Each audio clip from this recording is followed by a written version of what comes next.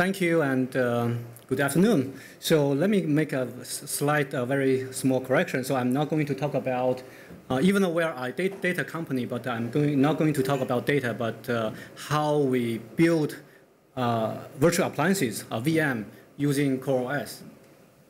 So what AeroFS does, it is a company producing file sharing and collaboration solutions for enterprises, or especially for security conscious enterprises. Security is very important these days. So we are like a Dropbox, but behind your firewall. So basically, what we are doing is we build around 30 backend services, and then we wrap them all into one single VM, and then deliver to the customers.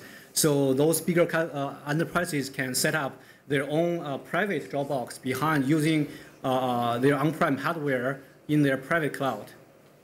So we spent a couple of months converting all our services into containers and then package them into CoreOS.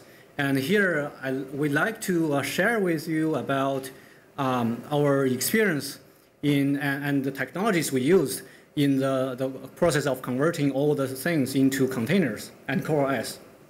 And I think this talk will be interesting to the community because while many people here adopt containers and CoreOS for their own internal infrastructures, we actually ship containers and CoreOS to third-party customers. So that's, to me and to us, is also a very interesting experience.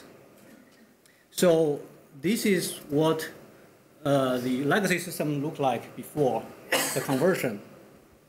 We use Debian packages for each and every services, and then we bake all of them into a single Ubuntu base image, and then we ship the entire huge giant VM image to each and every customer. And we support a few cloud providers and virtual machine hypervisors. And one thing to note is that we only support one single VM, which is a little bit different from typical settings with lots of VMs and a very distributed system. And the reason is we are our client software is very decentralized. So our entire syncing algorithm is mostly peer-to-peer. So all the files are syncing directly from one laptop to another. So the workload on our server is pretty light.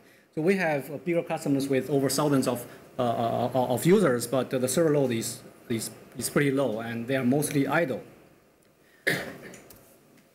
But the legacy appliance has several disadvantages. The first one is the most obvious one is high coupling. So services have very bad interactions among each other. The reason is Debian packages do not provide runtime isolation. So people are free to use, say, file system interactions or some arbitrary ways to coordinate between different services, which cause a lot of difficulties in, say, developing and deploying and upgrading services independently. And also, because Debian packages isolation in terms of packages, operating system packages, is pretty weak. So, say, it's very unsafe for one developer upgrade one server or one service while expecting other services to run as normal, because it's very easy to break their library dependencies, which is also painful for us in the past. And furthermore, we don't have a standard way to, say, start up a service, to stop a service, to create logs, to rotate logs, to monitor services, and which makes developing new services and debugging problems of different services difficult, especially for on-site engineers and for new people who just joined us. And there are other problems. For example, because we use a single Ubuntu-based image, which limited our ability to experiment with new operating systems, to experiment with exciting new technologies. And also, we have some specific servers with specific problems with our specific version of this specific operating system, but they do not have a choice. The developers has to work around on the service code to avoid those problems. And also, because we have to bake a custom huge VM image for each cloud providers, which is a very expensive experience in terms of developing and maintaining. So we ended up with supporting only very few cloud providers. So eventually we converted everything into, oh, sorry, I was looking at, sorry.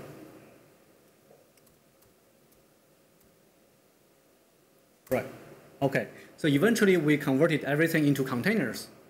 And the most obvious benefit to the users is that now, because we no longer build custom OSs, but rely only on a base generic CoreOS image, so they can deploy our solutions into whatever cloud they want, as long as those clouds support CoreOS-based image, which means basically all the major mainstream cloud providers. So deploying to any cloud is the first benefit. And secondly, the most obvious benefit for the developers is that now they can enjoy the benefit of microservices, right? Now they are forced to build things in a very decoupled fashion, and to gain very high coherence, because now the service boundaries are very well defined by the container technologies. Also, because containers have a very good sandboxing in terms of library dependency. So now one developer can safely upgrade their own services without worrying about all other unrelated services.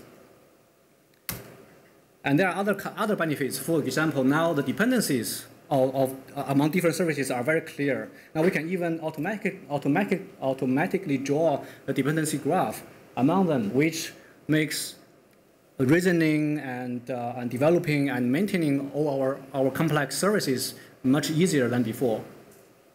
And this is not possible with Debian packages, because all the dependencies, all the interactions are implicit.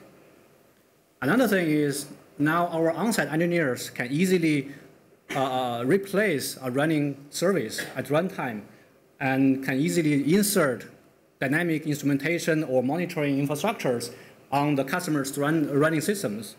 And before, the situation is quite complicated, and the process is painful, but now things can be simplified a lot on site.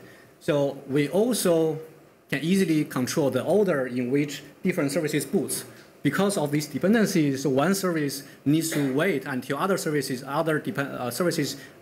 depends on to boot, which is pretty difficult in the past, but now it's quite easy. What happened? All right. So also in the past, we had one giant configuration service, the purpose of which is to set up and configure all other independent services, which created very high coupling between this service and all other services. Now with containers, we have to break this service down into many local configuration, smaller services, side by side with the actual servers, which further helps us to make the entire system quite decoupled. So now let's take a look. Sorry, I look at the wrong slides again. In-place upgrades. Okay. So the final benefit is, previously, whenever a customer wants to upgrade the appliance from one version to another, they have to boot up a new appliance and then migrate all the data. But now it's no longer the case. So these are all the benefits. Now let's take a look at how the containers are orchestrated together within a single VM. So we use an open source tool called Crane, which is very similar to Docker Compose. It allows users, us developers, to use a single file called crane.yaml to define the entire structure of the system. So first of all, it defines the containers and all the images used by these containers. And secondly, it defines the links or dependencies between these containers. And we package the Crane program and the Crane YAML file specific to AeroFS into a special container, which we call a loader container. And the loader container will read the file and then invoke the crane program to launch all the containers and link all of them together in one go. So now with the loader, let's see how the entire system boots up on its own. So the only thing, the only file, the only small piece of information the customers need in order to build the system, in order to launch the system, in addition to a base generic CoreOS image, is a cloud config file. So what it does, it talks to a registry. By default, that's the registry we host, and fetches the default, the loader container. And in turn, the loader container talks to the registry and fetches all the container images defined in the YAML file. And then it launches the containers and links them all together. So as simple as this. Now let's take a look at how the system upgrades itself at runtime without launching a new VM. So this is the old system, and then by the time the loader, whenever the user asks the system to upgrade, the old loader will talk to the registry and fetch the new loader, a new version of the loader, which can contain a very different topology file, the crane file.